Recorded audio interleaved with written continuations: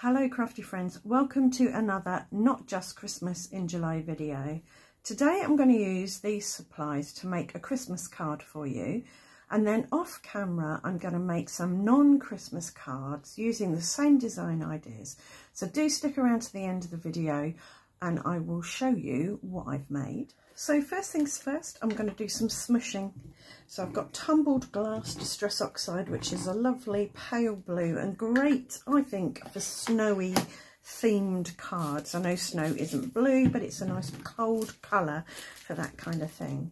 And I've got my smusher here. I've added water to the ink to turn it into a paint. And I'm going to smush in the bottom, well, it will be the bottom left-hand corner, that's right, the bottom left-hand corner. Like that, not too much, keeping it fairly restrained. And now I'm going to dry that with my hairdryer, and I'm going in with another layer, keeping it to within this area, and this should create a sense of depth. And now I'll dry it again. Now I want to add another colour. I'm going to use shaded lilac. Maybe not the kind of colour you'd associate with Christmas cards, but it works with the blue and is quite cool, again giving you that cold feel. Now I've got my mini smusher. This is just a domed blending sponge on the end of one of these wooden handles, wrapped in plastic and held in place with a hairband. And I can pick up a bit of ink and sort of smush it around to add my purple. And I'm really kind of just pouncing it to get some splatty shapes. I've managed to splash some up here, but that's okay. I can lighten those dots a bit. I'm going to dry that and then come back to it. And as I've got a bit of shaded lilac paint left there, I'm going to add a little bit of this Cosmic Shimmer Pixie powder in white pearl mixer. That's going to make the paint shimmery now, and masking this bit off again because I don't want splatters up there particularly. I can now splatter this on, and my splatters, when they're dry, will have a lovely shimmer and shine to them and be exactly the right colour for the ink that I've added already. So that will do. So I hope you can see that shimmer and shine now. If you find your paper curls because of all the water and the heating, you can iron it, protect it with a bit of paper first, or protect your iron before you iron it. You can put it under a big heavy book for a while. You can run it through a die cutting machine, but put some paper to protect it from scratches on your cutting plates. But this is warped, but not overly warped, and it will flatten out once it's stuck on the front of a card. But before I stick this down to my card, I want to add some snowflakes, and I've got this silver glitter cardstock, and I'm going to cut a bunch of snowflakes from this. When doing something like this, I find it quite helpful just to get a bit of tape, like washi tape or masking tape, and tape the dies together, and then they act almost as one die. It stops them sliding all over the shop. And because I'm cutting through glitter cardstock, which can be a bit stubborn, I'm adding a cardstock shim just to increase the pressure.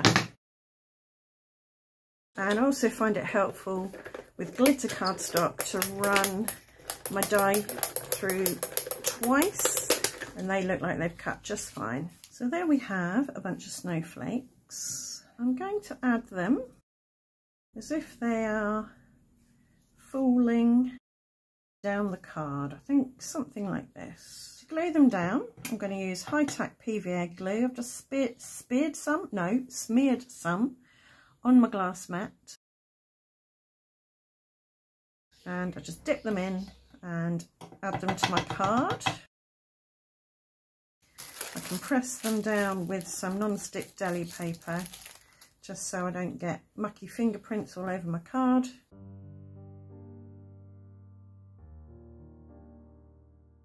And I'm going to chop off the overhang. I think I will add this one down here as well. It's going to possibly use some of the overhang, but I think it'll just be easier if I do this. And maybe a little bit of one sneaking in there. And just up here, I'm going to add just the tiniest little peak of another flake.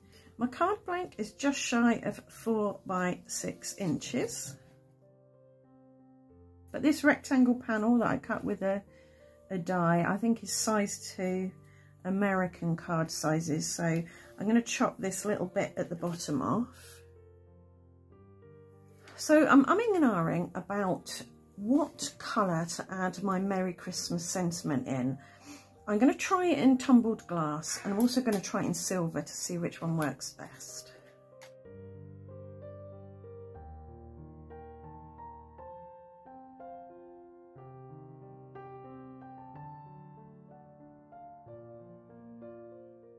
I think actually I'm going to throw in a bit of shaded lilac as well, just so that there's a bit of both. I'm using the wrong colour brush for this, but never mind.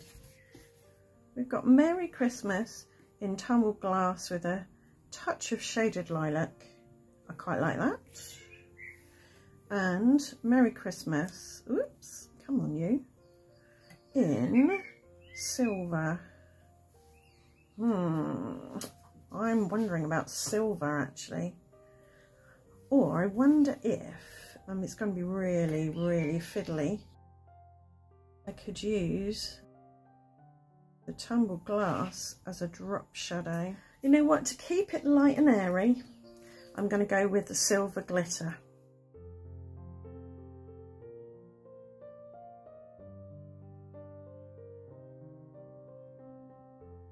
I want to add a tiny little bit more glitter because you can never have enough glitter on Christmas cards, I don't think. And I've used this wobbly circle die to cut some wobbly circles out of my silver glitter cardstock, and I'm just going to sprinkle a few here and there amongst the snowflakes.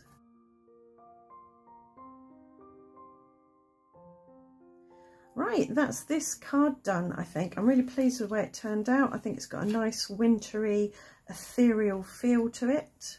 What I'm going to do now is toddle off and make some more non-Christmas cards using this design idea, and then I will share with you what I've made. See you in a tick. I'm back and I've got 8 more cards made for you using this design idea, smushing in the corner, adding some shimmery shiny die cuts and a sentiment up here.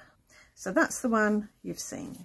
Here's a pinky one that I did. I smushed on seedless preserves and picked raspberry, I believe, and used gold foil cardstock to cut out some splat die cuts, added their little extra little splatty blobs, and a gold foiled halo up in the corner there. For this one I went yellow and pink, so I've got scattered straw in the background with Kitsch Flamingo Distress Oxide. I cut some ice lollies out of gold foil cardstock and tumbled them down the page again, added some hearts instead of dots for the little sprinkles, and a gold foiled happy birthday up there. So I think that's got a real celebratory feel to it. And I always think these colours are kind of ice creamy colours. The inks on this one were tea dye and rusty hinge, and I cut some cogs from copper glitter cardstock and added a happy birthday up there.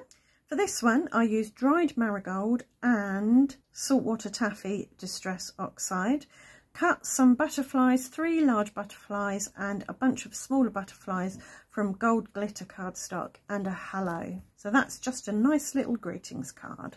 The inks on this one were bundled sage and iced spruce, and as I decided to go green, I thought I would add some leafy bits. I used black glitter cardstock for this. For some reason, this die cut and these little die cuts always make me want to do them in black. I think it's their kind of folk artsy vibe, and I think they pop really nicely on there. And I've added a So Grateful as a sentiment. This is another nice floaty one, I think. It was salvage patina and peacock feathers in the background, and some gold foiled feathers with some wonky circles and a Here For You. For my penultimate card, I went coffee themed and used vintage photo and walnut stain in the background. Die cut a large coffee cup. It does have a heart cut out of the middle of it, and you could see through to the background behind, which was fine, but I thought I'll bring a bit of this white down here, so I popped a white heart in there. And I know I just said it was coffee themed, but it could just as easily be tea themed.